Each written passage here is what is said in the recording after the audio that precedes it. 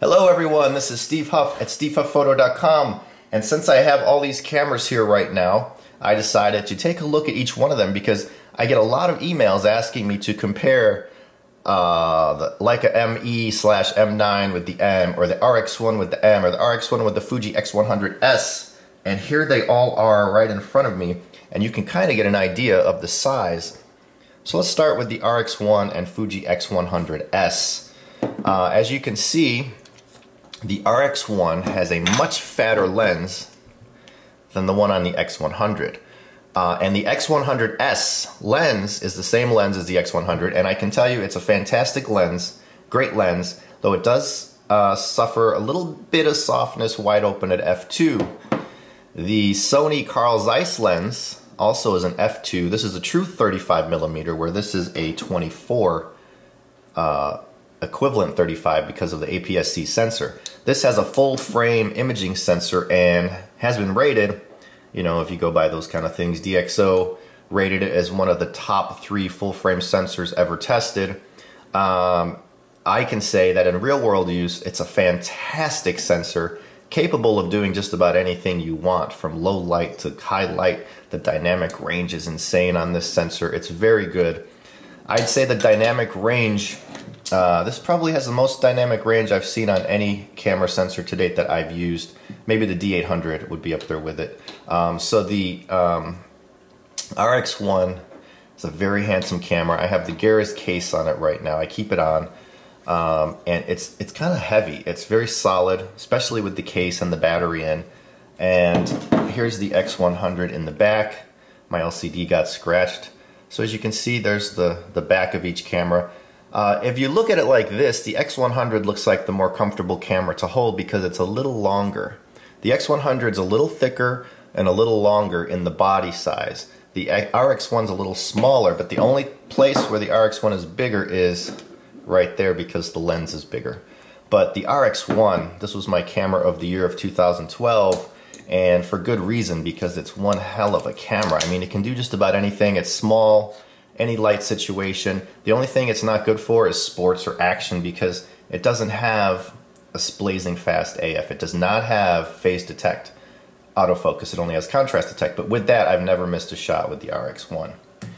The X100 now has phase detect and contrast detect. The autofocus is much improved over any previous Fuji X body in existence. This is the fastest Fuji you can get, from AF to responsiveness to menu browsing, the whole shebang. Everything is just quick. It's very, very much improved, though it does now have an X-Trans sensor, which I was never a huge fan of the X-Trans sensor because I loved the sensor in the Fuji X100. It had a little bit of magic, a little bit of soul, and some mojo going on. So I am anxious to see if this has the same thing. I can say in low light, this thing rocks. I mean, in low light, this thing nailed it. When I shot some images at a wax museum in low light, which are posted on the website at SteveHuffPhoto.com. So let's move over to these two bad boys. You have the Leica ME, which I have never shown or talked about, and this has a 35 Summeret lens on it. And the ME is exactly an M9 without the frame lever preview here, and it doesn't have a USB port. That's it.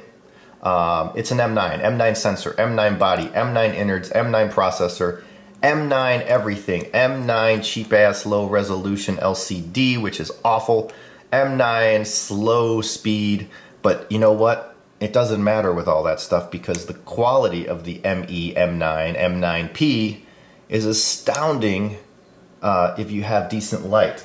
At base ISO especially, if you shoot an M9, the quality of the files can be incredible. And those who own these and have shot these know this.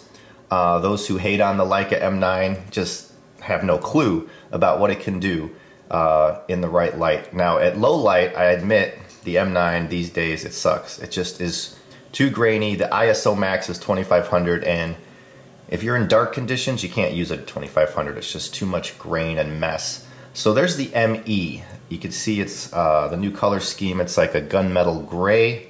A lot of people hate it, and some people love it. I kind of like the coloring of it. It's different. It's not the chrome. It's not the black. And here we are with the Leica M. Now this is going to look bigger because I have a bigger lens on it, and I have the viewfinder on it as well. Now this is the Olympus VF2, which is the same as the Leica EVF2, except this is, you can get this for about $229. The Leica, I think you can get them for $450 if you shop around. So this is about half the price of the Leica EVF, and it's the same EVF. It's made in the same factory by Epson. I have the eye cup on it. It's exactly the same. The only difference is this says Olympus, which you can technically black out with tape or marker and just go all black. And the Leica one says Leica. And the Leica one, they reshaped the dome a little bit. Other than that, it's the same EVF. I would love to have the Leica, but I just can't justify spending an extra $250 on the same item. So I do have the EVF on, so I wanted to show you guys what it looks like. There it is from the side. You can look down into it, which I love. I've always loved that with this EVF, that you can look down into it to compose and frame your shots. So if we take that EVF off,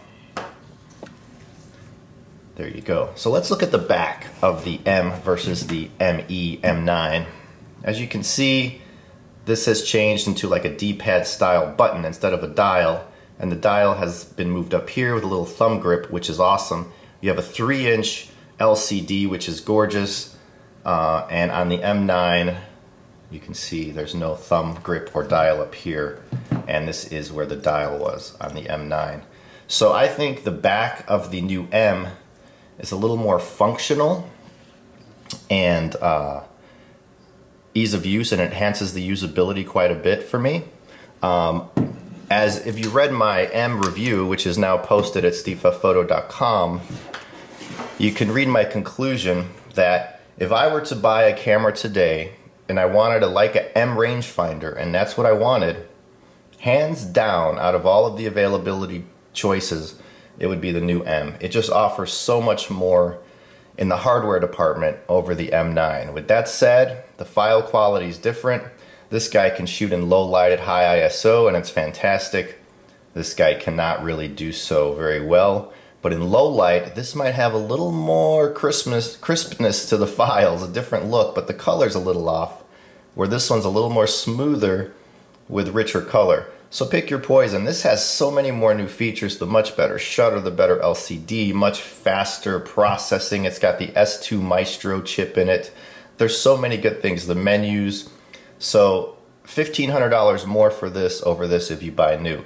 Now, this is still a great camera. It's simplicity at its finest. If you just want to go out, mostly daytime shots, this might be the choice for you because of that extra crispness you get. 18 megapixels, 24 megapixels, not that much different. I'm fine with 18. The Sony, once again, is 24 megapixels. Let's put that side by side. So this is the same full frame, just like the M, both 24 megapixels. They're both similar in their capabilities. This does macro, not macro, but up close shooting out of the box. This does not. So, and of course the Sony is not a rangefinder. It is a typical live view camera, where this can be live view or rangefinder. So this has a lot of cool things that I like. And then of course you throw in the Fuji to the mix, which is just as capable at high ISO as the M and the Sony, if not a little better from the early test, but I have not confirmed that yet. So pick your poison.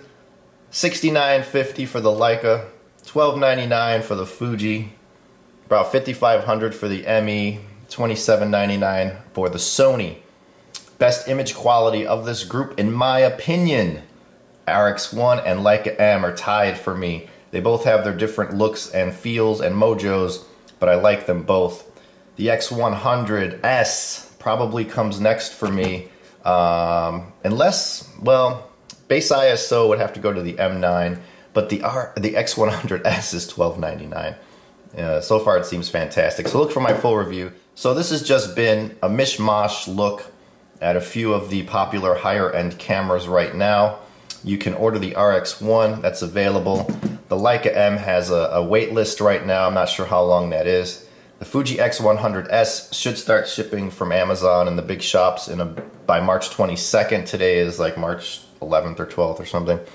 The ME is widely available. Sometimes they go out of stock, but if you want an M9, I would suggest buying the ME, because if you buy a used M9 and save yourself $1,000, you have a chance of it breaking down and you have no warranty. Then it's going to cost you $1,000 to get it fixed. I would just go with the new ME. It's the same camera, unless you really, really love the look of something like the M9P, which is still the most gorgeous Leica camera ever made, in my opinion, next to the MP. But so there you go. Hope you enjoyed this quick look. This is just kind of a quick video look at all of these cameras. Hope you enjoyed it. If you like it, thumbs up and subscribe. All the subscribers help me out. More videos come if I get more subscribers. So thanks, and always take a look back to stevehufpphoto.com. Thank you.